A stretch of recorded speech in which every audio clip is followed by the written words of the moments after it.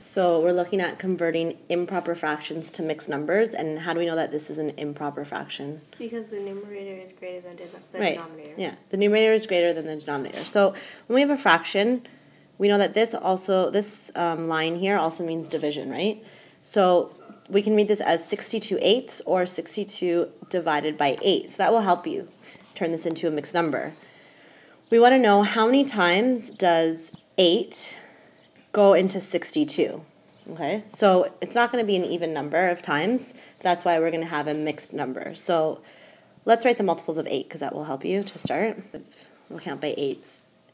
8, 16, 24, 32, 40. 48, Mm-hmm. 56, Good. 64. Good. We'll stop there because we know that we're taking 62 and dividing it by 8. So let's see. 8 goes into 62. How many times, according to, how many multiples do we have until we don't pass the number 62? 1, 2, 3, 4, 5, 6, 7. It can't go into it 8 times because that number is greater than the numerator, right? So we can... 8 goes into 62 7 times. Okay, well, what's 8 times 7? 56. 56. So we have to figure out how many do we have left over from 62. So let's do 62, take away 56, because we still have some parts left over, right? So it's 62, take away 56. I need to borrow from here. 12, take away 6. 6. Good. So there's 6 parts left over, right? Because 56 plus 6 is 62. We don't have enough to get to 64, right? So we have 7 wholes and 6 eighths left over. But that's not in lowest terms, right? This is a mixed number, but we always want to put our fractions into lowest terms. How do I know that this is not in lowest terms? Because there's a number that both 8 and 6 are divisible by. Good. And what is the number that they're both divisible by? 2. Good. So we can reduce this into a smaller fraction. So we still have our 7 wholes, and 6 divided by 2 is 3, and 8 divided by 2 is 4. So 7 3/4 is our answer. We're going to check our answer, though, just to make sure. Okay, so we'll do it properly. So we had 62/8. We are saying that that's equal to 7 3/4. So we're going to check to see that if we turn 7 3/4 into an improper fraction, we need to make sure we get back to the original answer. Okay, so how do we turn a mixed number into an improper fraction? Do you remember?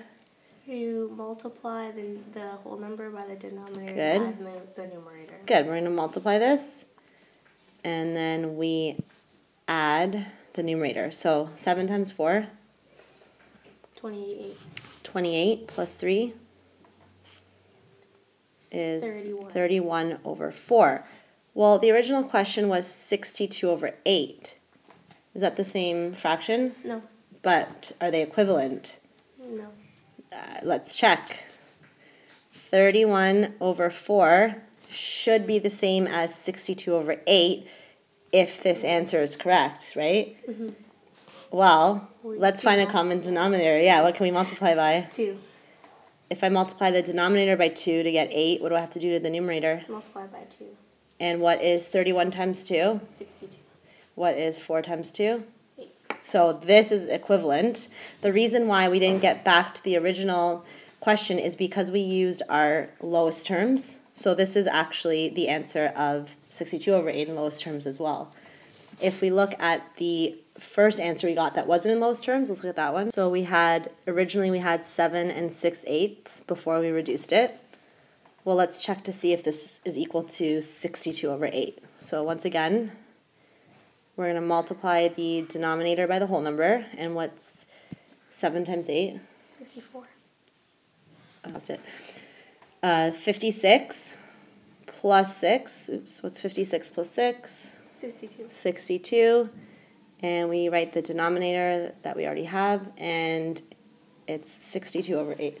So we just found that 62 over 8 is equal to 7 6/8, which is also equal to 7 3/4, which is also equal to 31/4. Made with Doodlecast Pro.